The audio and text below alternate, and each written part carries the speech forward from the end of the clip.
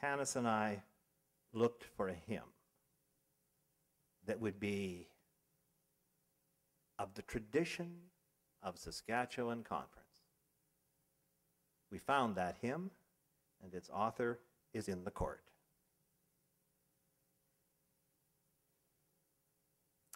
We share our roots and wings in Christ. If you know the writer of the words to this hymn, or if you are the writer of the words to this hymn, how about you stand at the second chorus? Go from there.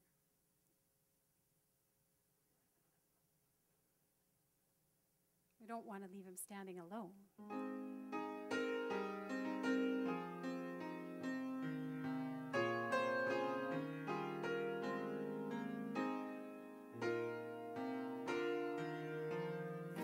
Ancient walls may still stand proud, and racial strife be found, though boundaries may be lines of hate, proclaim God's saving act. Walls that divide are broken down, Christ is our unity. Chains that enslave are thrown aside, Christ is our liberty.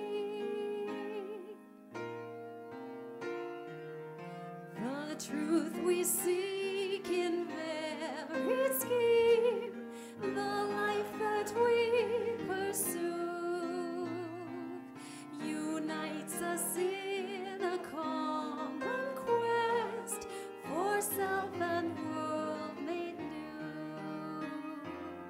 Walls that divide are broken down, Christ is our unity.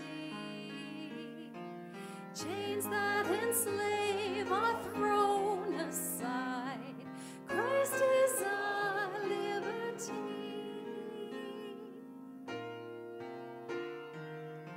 This broken world seeks lasting help and vital unity. God's people by God's word renewed, cast off all slavery. Walls that divide are broken down, Christ is our unity. Chains that enslave are thrown aside, Christ is our liberty.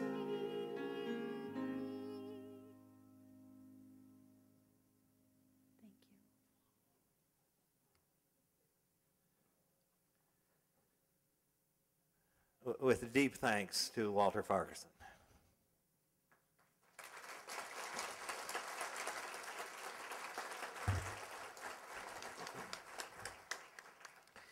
In just a moment or two, I'm going to invite us back into a table conversation where perhaps together we can reflect on our roots as the United Church in Saskatchewan Conference. You will want to add other deep and significant roots. But I do not want to suggest only the easy conversation. You see, if you go to that lot on the south side of Aylesbury, where my grandfather's Caraganas grow, it is now virtually impossible to enter into what used to be the yard. The Caraganas have grown through the gate. The Caraganas have grown through what used to be the little driveway. You cannot get in to that lot to stand where my grandparents built their little home. I had to literally fight my way in. And should anyone ever wish to build for the future on that lot, some of those Caraganas need to be cut away. The reality is, and we're facing this reality dramatically at this conference and at our upcoming General Council, the reality is that sometimes our roots And sometimes our branches can become so entangled and twisted that the prospering plant becomes root-bound. And a root-bound plant left alone will die. Well, the analogy is not perfect, but you remember John 15. God breaks off every branch in me that does not bear fruit, and God prunes every branch that does not bear fruit, so that it will be clean and bear more fruit. Here is the hard discussion that faces our church as we go to a general council in August. While we will celebrate all that is good about our roots, while we celebrate the roots that hold us close and keep us rooted, what are the roots that now are life-destroying? Where are the roots that have simply closed in upon us? Where are the roots that now encumber our ability to follow God's Spirit? Now, not to put too fine a point on it, we had and have on some of our tables a yellow sheet with activities of our conference. Count them. 27 choices. How much is now encumbering us from the future that God would have us find? Which roots are those we must have the courage to let go of? Which roots shall we cling to? I'm going to leave you with that hard conversation. We'll watch the clock. Maybe we'll draw it to a close, get one or two comments, perhaps that you'll want to bring to the floor. Where do we need to prune? Where will we have the courage to prune? What are we willing in our roots to give up? I invite you into that conversation.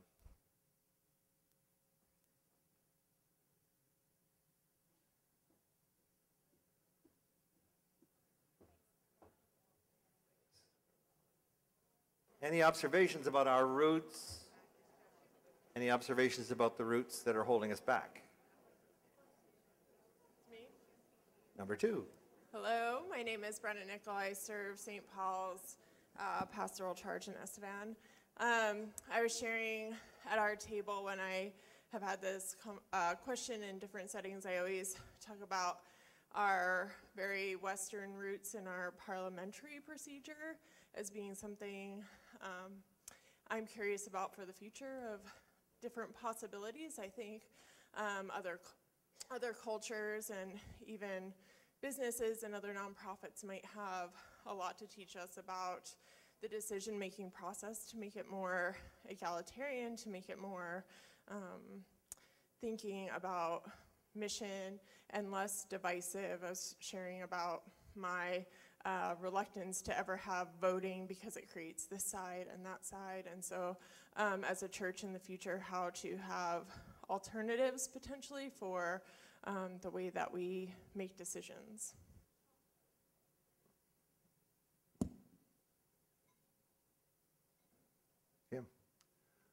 Jim Tenford, Chinook Presbytery. Whenever I start thinking about giving up something, I always think of the passage in Mark where the man goes to Jesus and asks, what do I need to do to be perfect? And in his case, he had a lot of possessions. And Jesus said, you have to give up all your possessions and then follow me, because those possessions were holding him back. What is it? If Jesus were here now, what is the fill in the blank? Give up this and then follow me.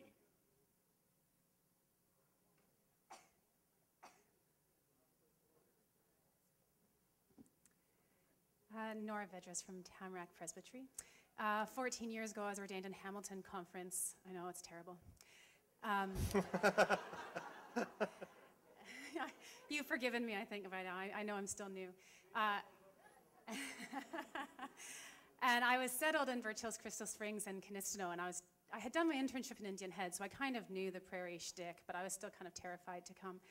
And at that point, there was this kind of underlying assumption that if they settled you far away from Toronto, you were being punished.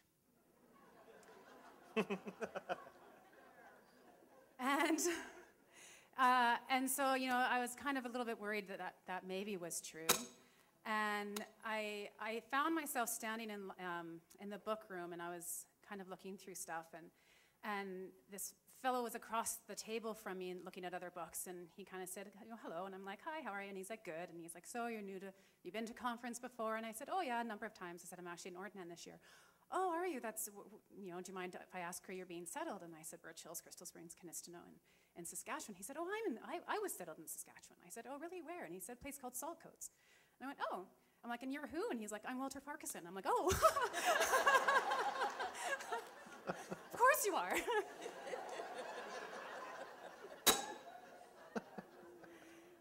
And so I shared with him some of my concern and worry and this fear of beginning.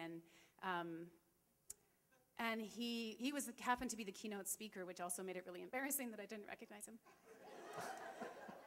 But he preached at the ordination that year, and I don't know if you remember this or not, but one line he said that I have never forgotten.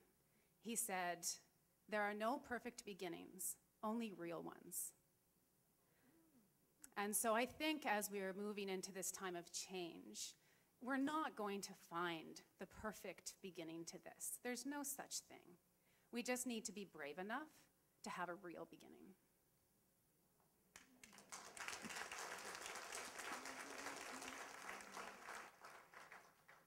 To tackle that real beginning, Tannis and Lindsay will lead us in a powerful, powerful prayer. A time comes when we can truly feel the wind of change. To know our roots and be strong, yet not to be bound by them. To know when to move and grow and expand and even release. Is this a time? Please share your voices in Come, O Holy Spirit, gifted to us by Fred Kahn and Ron Klusmeyer. And I thank Lindsay Moen for helping share in Wind of Change.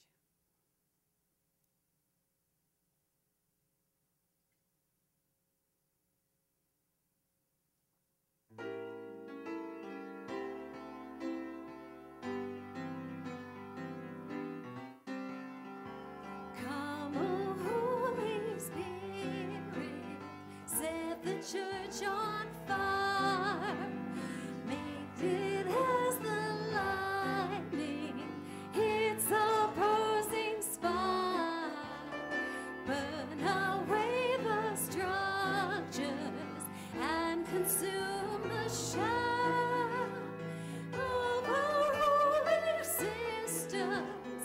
Come in Jesus' name.